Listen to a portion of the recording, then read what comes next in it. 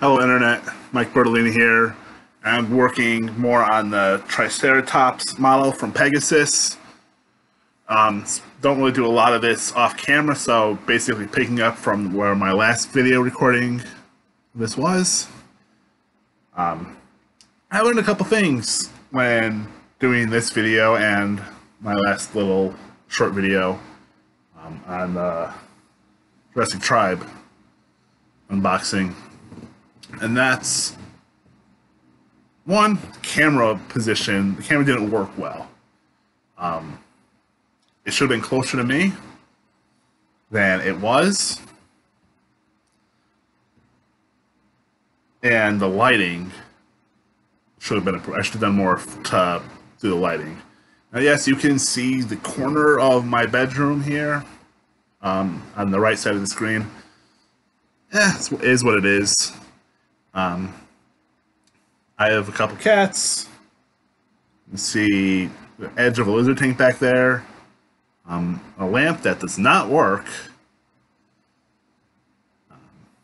And just a little bit of a few other models that I have in the pipeline to work on. My main concern with this model was just finishing the overall paint job.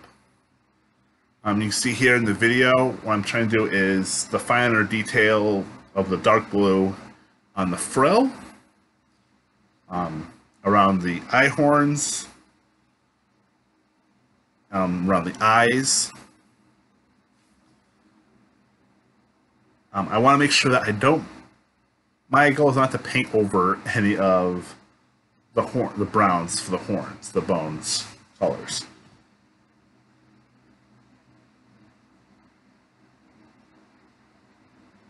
Now, I know it's hard to see in the video, but I'm really trying to focus on slow movements and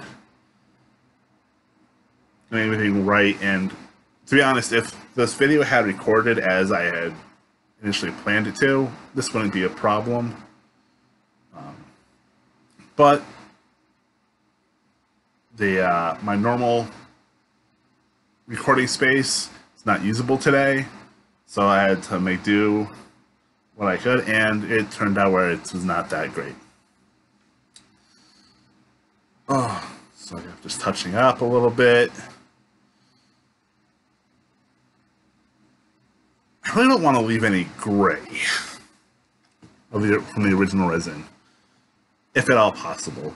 The gray is at least a decent color. It will blend.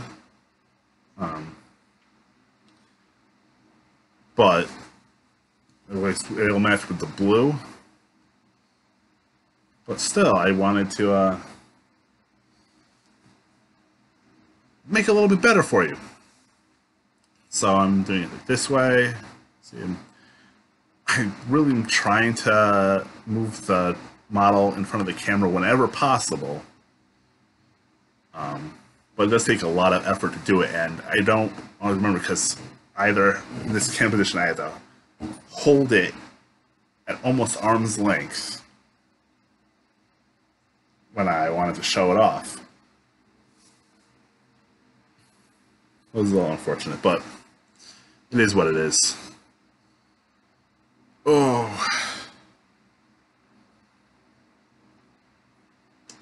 Part of me just wanted to get this model on the road to being done.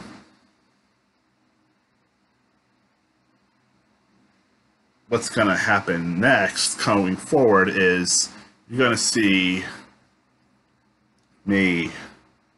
I'm going to work on painting the back. First, obviously, my goal is to finish touching up the feet around the toes. So being careful with that. Again, you cannot see because when I make the model, I'm obviously holding it pretty close to me so I can see what I'm doing, carefully painting it. It's not very conducive to the camera. A lot of other YouTube channels they have an overhead camera shot so that the camera can see watch the person working while they're making a model, and that's something that I just unable to do. I have to use the tools that I have available to me. One of the things I intend to do is eventually get a second camera where I can do this production better to make it easier for me to showcase model when I'm making models what it's going to look like. But that hasn't happened yet. If you want to help me get to that point, feel free to donate. Link in the description to my Ko-fi page. Donate some money. And I will give you a shout out in the comments if you do support me. I might also end up putting a link to my Patreon page here, and that if I do that, the link for that was going to be in the description. And of course, shout outs on Patreon if you donate, and you'd be listed as a producer in credits that I do for the videos. Oh, man.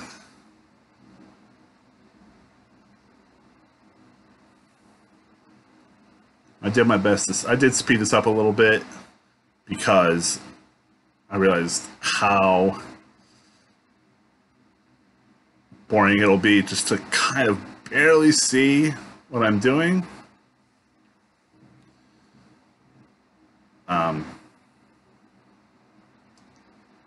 Yeah, I really should do this with other videos too. If you watch some of my other videos, there are long stretches of time where things aren't happening, and I should really just zoom through those parts.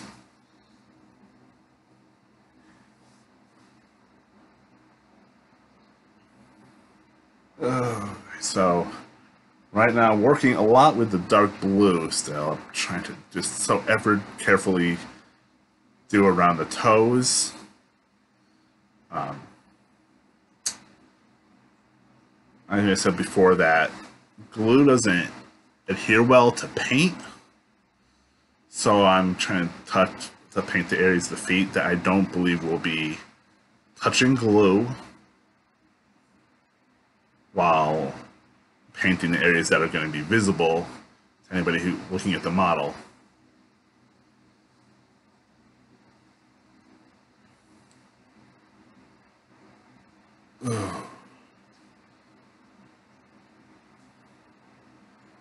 The hardest part about doing this section was near the dew claws of the models on the feet, because the legs block each other, so it's hard to sometimes paint the interior spaces underneath the belly because the opposite leg is in the way, and you don't want to risk painting something on the other leg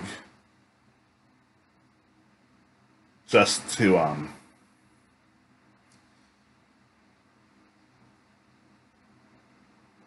because you're trying to reach another part of the model.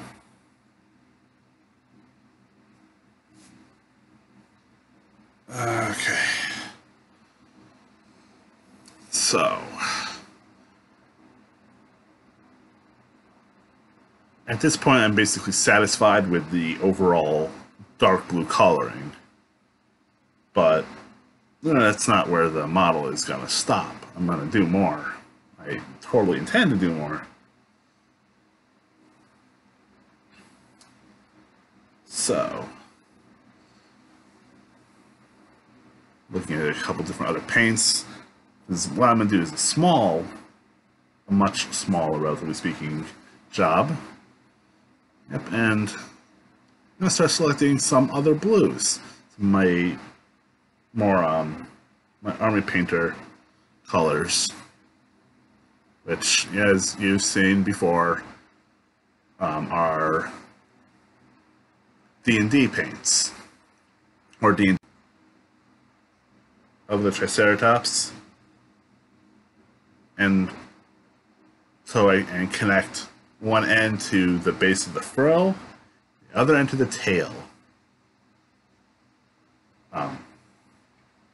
This is experimental work, and when it comes to colorizations and patterns and all that, you know, when it comes to dinosaurs, world is really up to you. Whatever it looks like, you can look at pictures for reference, get maybe some ideas, but in the end, it's all up to you. And that's something you're going to notice here, that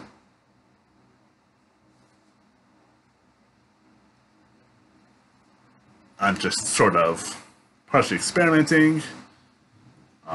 Now my goal is to use several different colors because I'm trying to shade this very well. This color blue doesn't do a whole lot, and it blends a lot well with the dark blue that the body is primarily covered in. So what I end up doing is I end up just kind of scrapping it. I paint it, but then I'm like, I'm not really fond of it, so it's more just there to be an additional base color to what I'm going to use afterwards, which is going to be a much lighter blue. Chalky. It appears a little chalkier. If I was to give it like a more descriptive word. But, you know, I'm going to try my best to do what I can.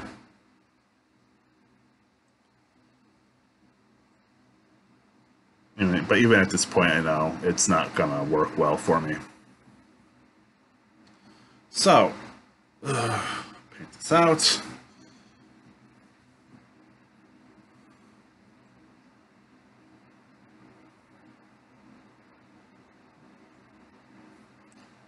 This is also when I came to the stark realization that the lighting was terrible in here for model making, because I wasn't even able to see half of the things I was doing.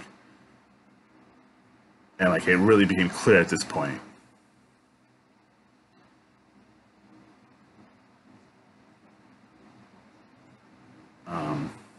But this wet blending,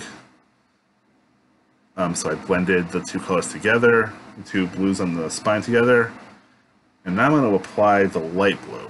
This was the end goal, to widen the patternings on the back and the hip, giving it this sort of, you know, fern-like appearance to sort of break it up, so that give it the camouflage that it would have if it was a living creature. But at the same time, I'm also using this to lighten up the tail section, because I've taken a lot of inspiration from, you know, you look at inspiration from other places, and one of those places is the various other model makers, and one of the common things to see with ceratopsians is a white or nearly white tail, something that's pretty out there compared to the majority of the body. And that's what I wanted to replicate, and that's what I wanted to do, but I didn't want to just make it a white tail. So I took this very light blue, figured it would look very great. And you can sort of see me working on it here, but at the end of the video I will show it a little bit more so you can see it better. I'm gonna and something I've learned from my life is the tail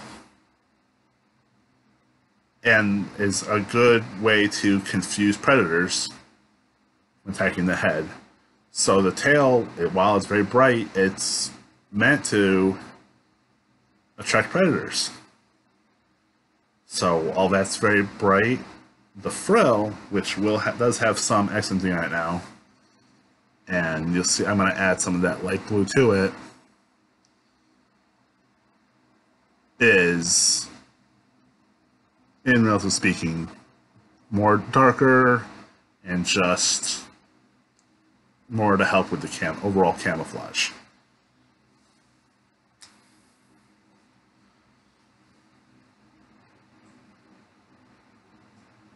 Oh, yeah. It's definitely fun to do. I really wanted to finish this paint job today. You know, I would like to have the model itself done before the end of the year. And with the speed that I'm going through this, that's probably what's going to end up happening.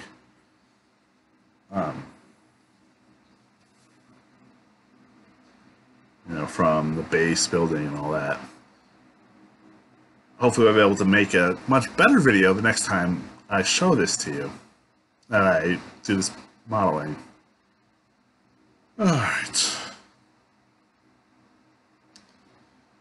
So, that's all set. Yep, see the tail. You can see how I have some blue, light blue on the head, and on the face, and on the frill. But now I want to do some more little accents, and the first accent is going to be a white. And it's not going to be a lot. It's a small little amount, and judging from the way the paint poured is, the first time I actually used this white in anything. But basically what I'm doing is, you know, I just want to put some dots on the forelegs. That's it. So nice. I have a tiny, smallish paintbrush. And I'm going to try my best to create little dots. It doesn't work out initially, but I'm going to keep at it as I kind of just stipple it.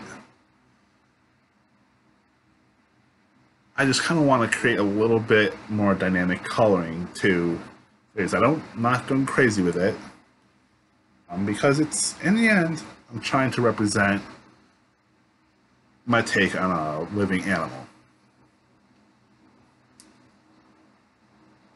So, stipple, stipple, stipple. Try it a little better. I'm like, okay.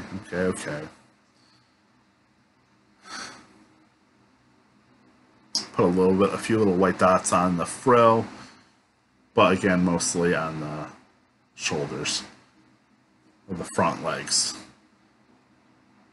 Now, what I'm also going to do is take a dark brown color and create a few more accents in some of the lighter color areas. Specifically putting a couple dots of this leather brown on the tail and near the hips, on the big stripe on the hip. And this is going to be the last color that I add to it, but at least to the model that at least I have planned to add. I don't know if I'm going to add anything else, and if I do, I'm just going to add it off camera. I'm not going to bother with another image, but that's for the future, and that's just going to be what it's going to be. Okay. So, I do want to thank you for watching. Remember to subscribe, hit that like button, leave a comment below.